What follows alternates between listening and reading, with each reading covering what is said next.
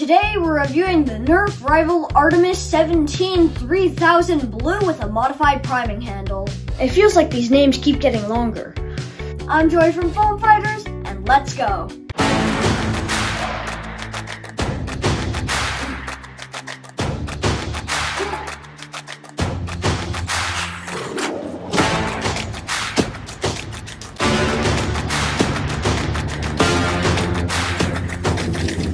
I would like to give credit to Jared from Yeg Superstock Nerf Club for the modification. This is my first Rivals blaster, so I'm really excited to use it. Because this is a Rivals blaster, we tested it in different rooms so that we didn't accidentally hit any kids, and this blaster could reach the wall, so we waited a bit and got into the arena when it was empty. It wasn't too consistent, ranging from 30 feet to 70. I also wanted to see how much it would hurt if you got shot. And it left a mark. I stood 10 feet away and took 10 shots, with only one landing. I thought since my first shot hit the target, I would do better, but I guess I was wrong. When we were testing how hard the blaster hit, I stood about 20 to 30 feet away and we missed most of the shots. But if you were closer, let's say about 10 to 20 feet, you'd definitely hit all your opponents. This blaster has 3 compartments that you can access by pulling down this slide.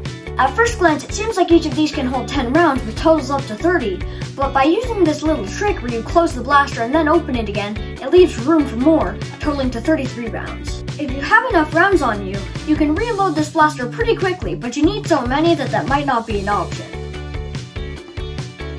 This blaster took about 20 seconds to unload, but that number could change dramatically depending on luck. Sometimes multiple rounds can fire, making it feel like a shotgun. This means that you could empty faster if you get more of these bursts and less if it fires normally. There's also a chance that the darts will fall out if you point the blaster down and move around or prime. A cool feature about the loading and firing mechanism is that the blaster knows which chamber is loaded, meaning that it will only fire from that one. And if all are loaded, it goes from right to left. Kind of. Like I said, it's inconsistent with how many rounds it fires, so sometimes it'll take rounds from multiple barrels. Now it's time for the fear factor. This blaster's pretty big. Not long, big. If I was playing a game and I saw this, I would be shivering in fear.